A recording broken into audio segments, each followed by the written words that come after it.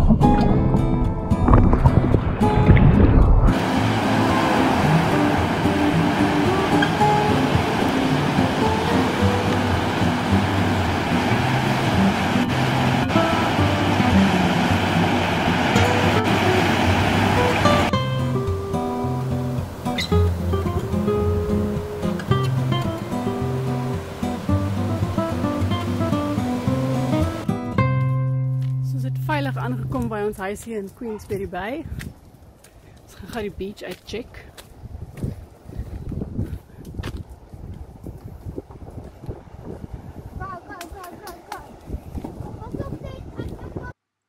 Queensberry Bay was 'n heerlike verrassing met 'n strand vol skulpies wat selfs vir Jeffreys Bay 'n lekker gou gegee het.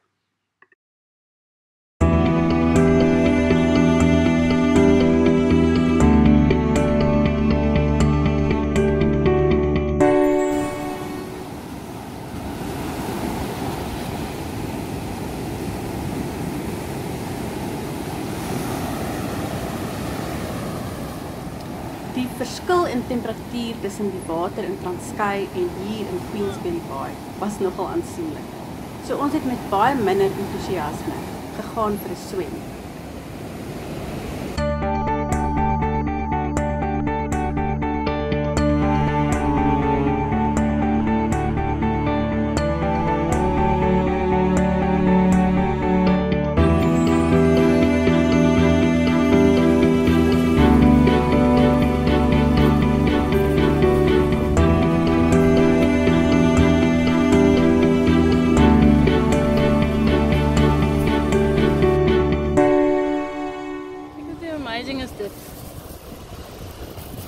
Net skulpe hierdie.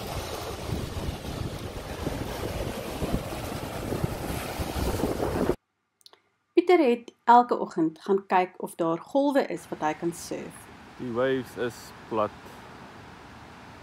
Ongelukkig was dit meeste van die tyd maar plat. Gelukkig was daar allerhande mooi plekkies al langs die kus wat ons kon gaan verken. So ons het nou hier na K-Mouth toe gekom.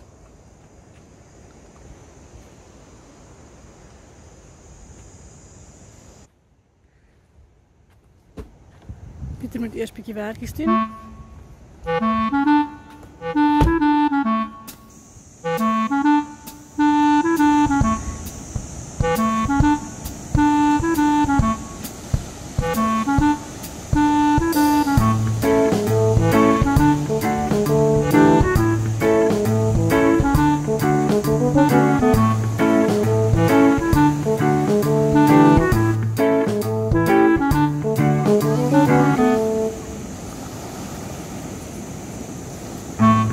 Julle het vergeet om sonroom aan te sit.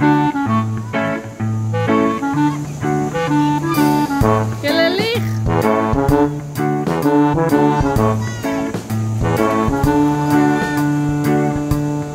Ons is nou hier by 'n beach. Ek weet nie wat so 'n beach is. of ek weet nie wat die naam is nie. Mama maak broodjies. Declan eet die broodjies. En dan gaan dit in sy maag in. En ja, dankie. So ja, dan gaan ons gaan swem. Daar.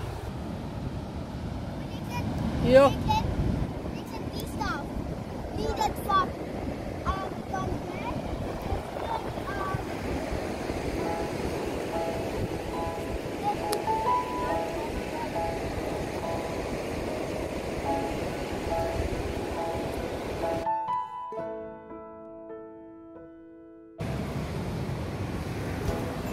Allerhande plante groei en seelewe hier. Baie meer min beersies.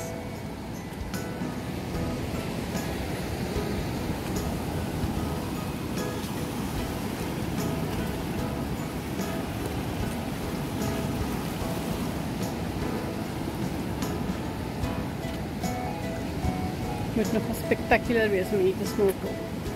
Die beach so leuk.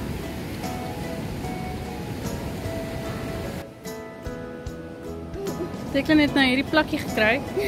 Plakkie is baby skoon. Baby skoon. En hy tentakels ook, hy kruip nou weer in. Hy wil nie fokus nie.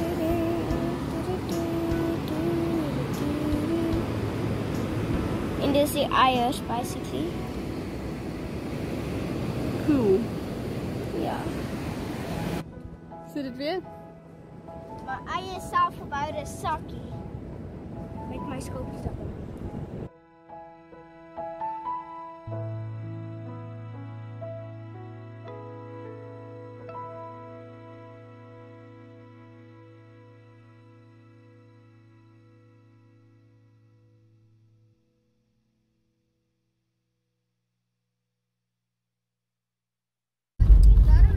So ons het vandag al die pad gery van Queensberry by af na Stadruim toe.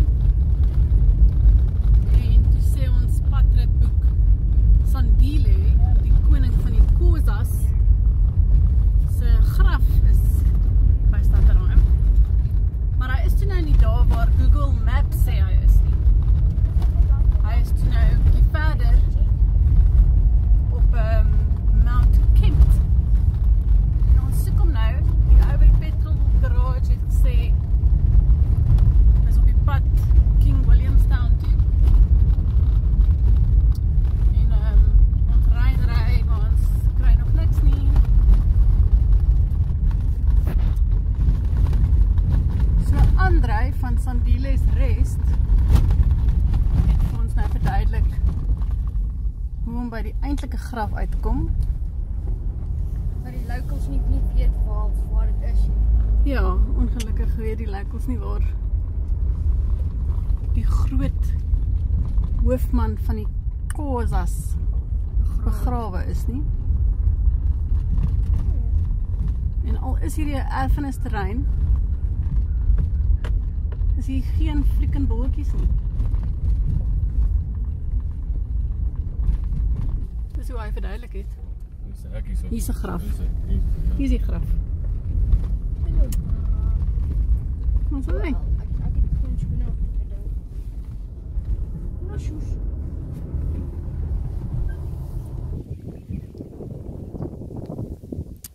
Sandile. Ja, maar dis 'n groot graf. Net vir een mens. Jo. Ja, maar hy was die groot hoofman van die Xhosas. Hoekom is daar twee? En hy was baie belangrik in die grensoorlog. Ja, hy wou nie die Xhosas moes hulle onderwerp aan die Britte nie. So hy het aanhou veg. Dit lyk my twee van die kafferaartjies langs die straat. Lyk so, né?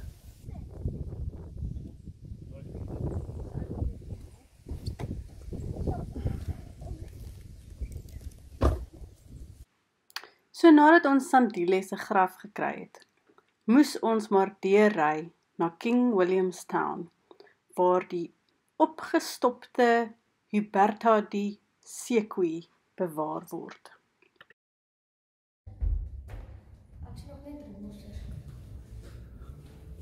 So kan julle die storie onthou van Huberta?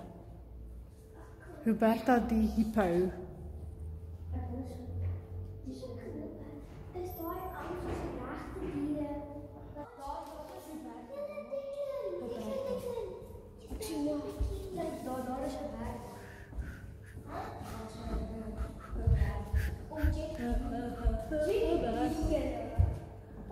Jessie, kyk hoe ver het sy gestap, hè? Die ene. Die flippend skietelaar. Hoekom? Sy's 'n wild animal.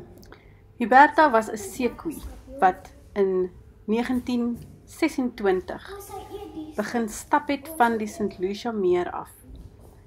Goed, so dit is ook op. Sy is doodgeskiet deur jagters 800 km later in die Keiskamma rivier.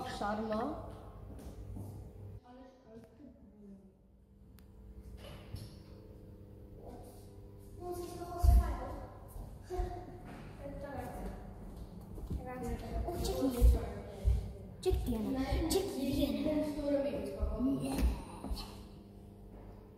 Check die rood wat die ding in sy mond. Dit is hierdie ding so storm mens, mamma. Ja, die buffel. Mannetjie. Die staat met so fluffy wees, check die sulke. Ek klim so uit. Ja. Check hierdie baba kreef. Hier is die goed wat Declan gekry het op die plakkie. Waar is jy baba? Waar is jy baba kry? Jy shrimp. Prawns. Ja. Saam met die kaartjie vir die King Williamstown Museum het ons toegang gekry na die Missionary Museum en ons het ook soontoe gegaan.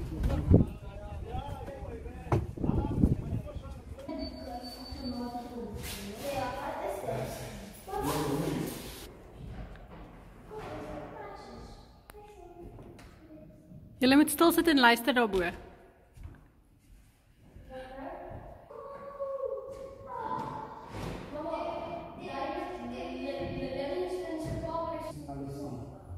Wow. It's beautiful.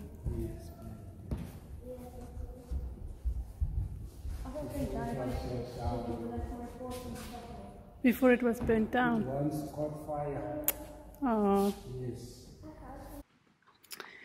Daar het al lankal 'n debat ontstaan oor of sendelinge se werk maar was om die groot westerse wêreld op Afrika af te dwing en of dit regtig goeie werk was.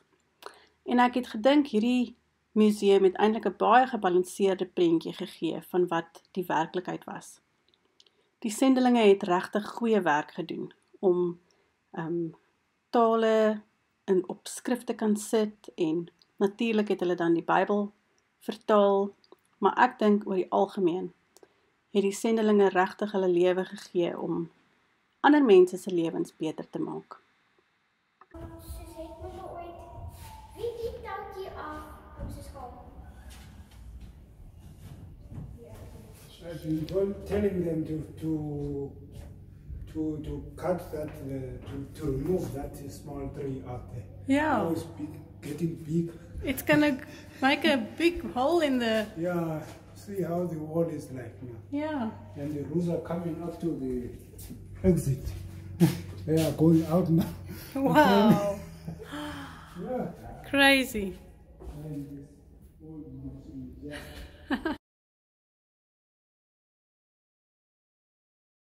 So Pieter het my vertel van hierdie plek waar die strand vol klippe is. En wat dit so 'n flippend mooi klank maak as die golwe so oor dit breek. Ek gaan check of ons dit kan opneem op video.